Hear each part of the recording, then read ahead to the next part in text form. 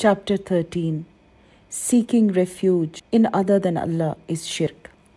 Allah subhanahu wa ta'ala said, وَأَنَّهُ كَانَ رِجَالٌ مِّنَ الْإِنسِ يَعُوذُونَ بِرِجَالٍ مِّنَ الْجِنِّ فَزَادُوهُمْ رَهَقًا.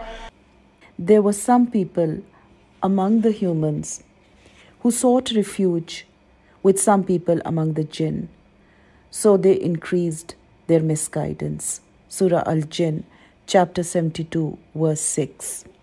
Khawla bint Hakim said, I heard Allah's Messenger sallallahu alaihi wasallam say, whoever enters his home and says, I seek refuge in the complete words of Allah from the evil of what He created, nothing will harm him until he leaves from his home. Recorded by Muslim. Important points. Number 1. The explanation of the ayah in Surah Al-Jinn. Number 2.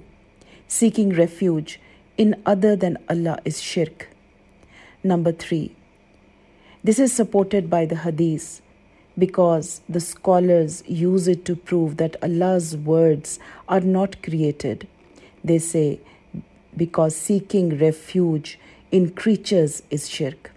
Number 4. The merit of this supplication even though it is brief.